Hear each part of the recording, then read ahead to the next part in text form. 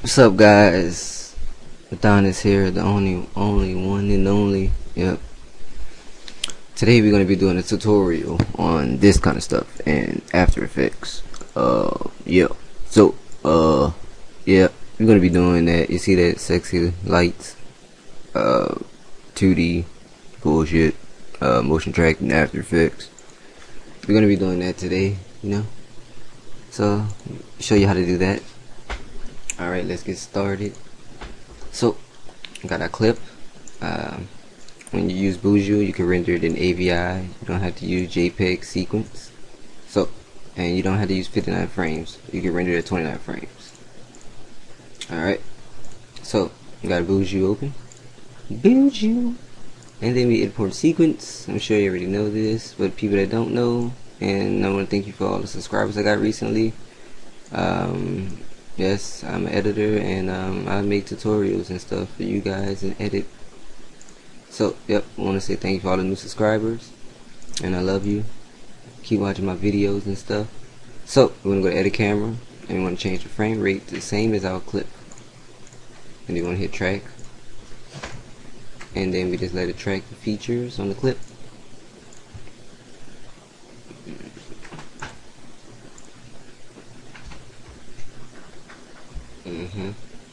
Yeah. So yeah.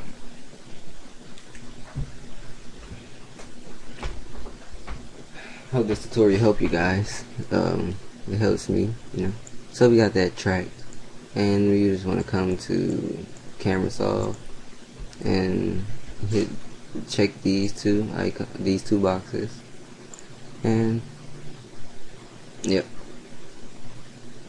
I'm just gonna make some little blue dots or whatever.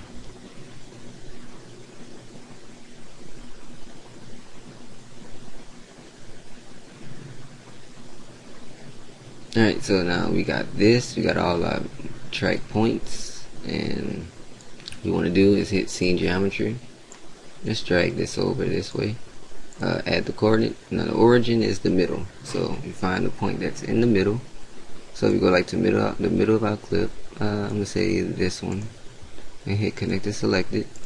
Add origin, and we want to hit the X. Now X axis is from left to right, so we're gonna check this one and hit control and check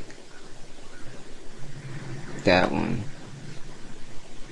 and hit connect to selected, and then add coordinate and hit Z axis. Z axis is from up and down, so you want to check this one and this one and hit connect to selected, and then we want to update it. Then we want to go to add a text object so we can make sure it is tracked properly. Can't talk this morning. So as we scroll through the timeline, we see that it is tracked pretty good, and that's all we need for this tutorial. So as you go in 3D space, you can see where the floor is basically. You see that's the camera, so we know that that's good. Alright, so now we want to do is go to export, camera solve, and we want to change this to After Effects Maya, and we want to change this, go to file, we're going to put this to the desktop, and I'm just going to put this tutorial 1. Okay, so alright, then we want to change the scene scale to 100, and then we hit save. Okay,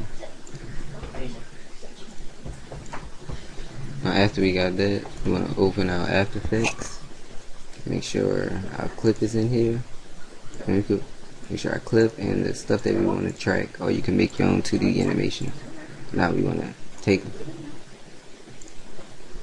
this MA file and drag it in After Effects. Now we get all this stuff, So we want to double click that, and we're going to change the composition settings to 1280 by 720. Alright, so we got this, and you can see that's like a Buju floor or whatever. And we want to take our clip, drag it in here, and we see our clip. So then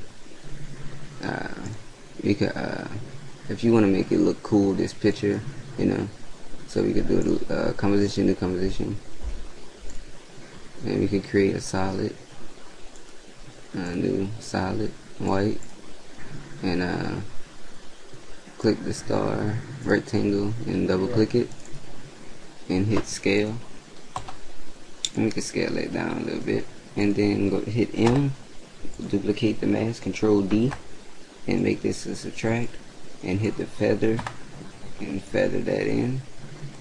Alright, and then we just duplicate that and make that a little bit bigger if you want, and you can just duplicate that one. Oops. And make that bigger if you want. Alright, so then we could just add a fill to all three of these.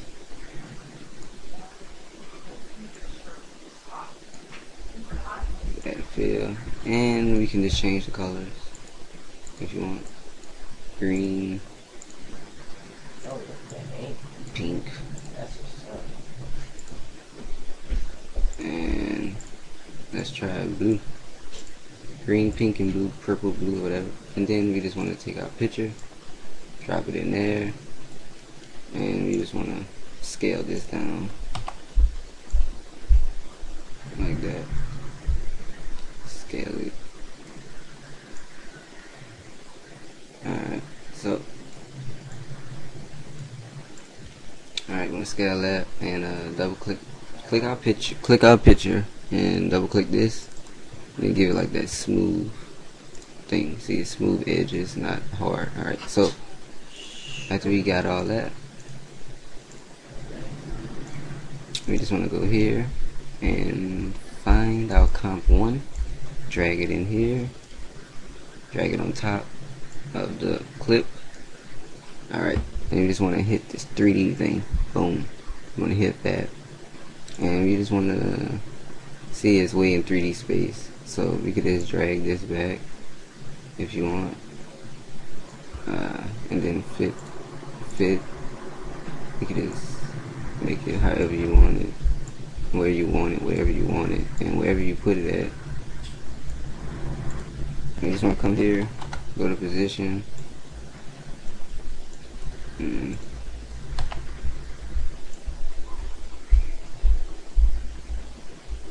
you bring the scale up a little bit.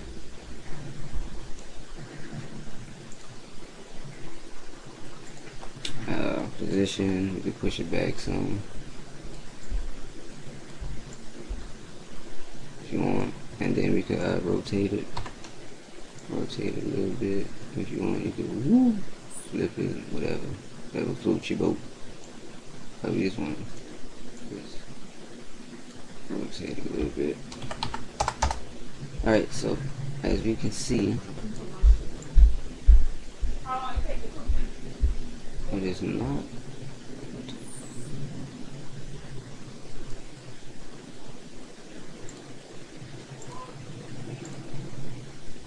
Alright, so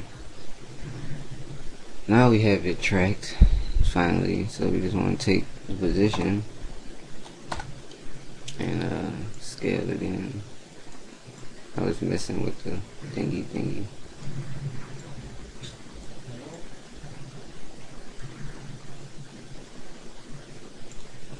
Take the scale. Alright, so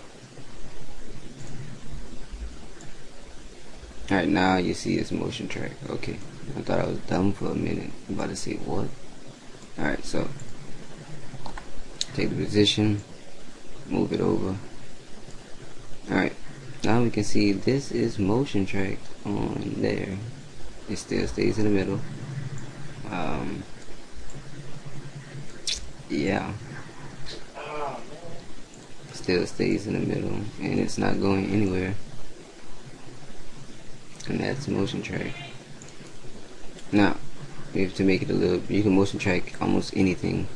Let's say we just want to motion track a star, just grab that star tool. You just want to motion track this big black ugly star. So, and we just make this a 3D layer, and it's right there. So we just hit P on a position, and we just bring it up, and we could bring it over like that, and just hit scale if you want. And we see that it's tracked. So yeah, that's how you do that. If you want to know more advanced stuff, just message me. But yeah, that's how you track stuff, 2D stuff. And thank you. This has been NIGGACAMO out.